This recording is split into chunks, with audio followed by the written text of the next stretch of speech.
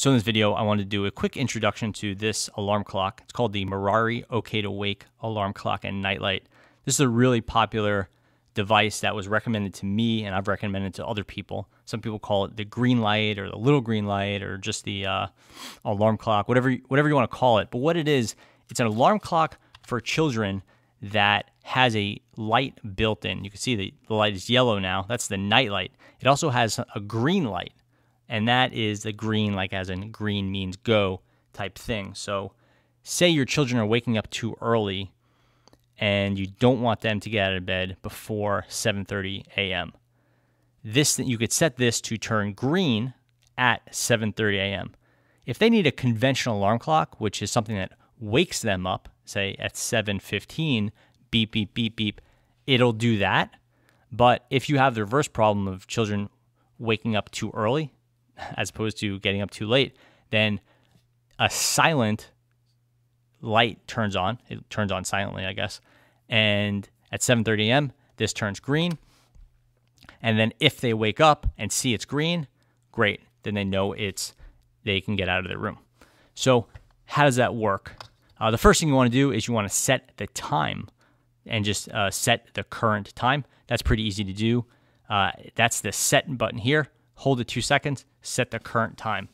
So hold it 2 seconds. Do you want to use 24-hour time or 12-hour time? So we'll use 12-hour time here in the US. Hit it once. Now we set the time using these buttons here. That's hour up, hour down, minute up, minute down. So let's say it's 2 p.m. So set that to 2 p.m. and we will zero this out. Actually, there you go, 2 p.m. And we will hit the set button one more time. Nothing's beeping, 2 p.m., nothing's blinking, we're good to go. Okay, so now you have your alarm and then your timer, or so your light timer rather. So we're gonna use the wake button to set our light timer. That's the feature I recommend. So you're gonna hold that one for 2 seconds.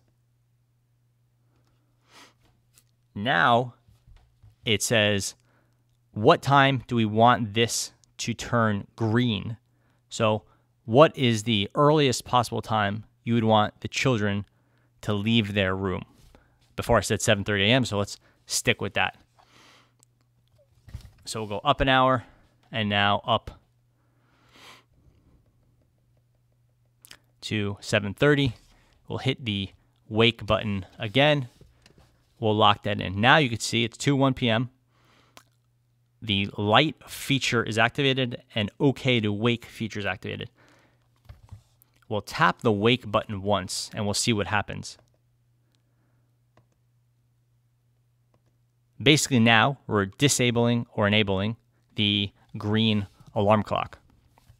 You could see the instructions here are very terse and somewhat confusing, but if you kind of understand the device, you could start to figure it out. So wake, hold, set light timer, tap timer on and off. So basically, we have the light ready to go at this point. And what we could do actually is we could just set this to, let's call it 2:03 p.m. and we'll test this out. As long as we can get there quickly enough.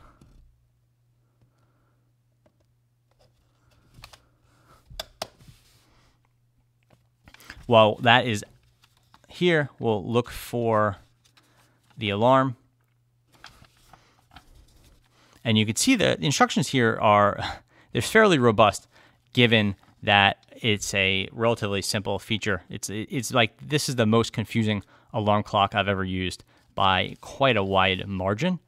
But basically the important thing is differentiating between the OK to wake timer and the loud blinking timer, the loud beeping timer. So basically if you want your children to sleep in and you set this thing to beep, you're going to be a pretty unhappy camper, which it'll have possibly woken them up when you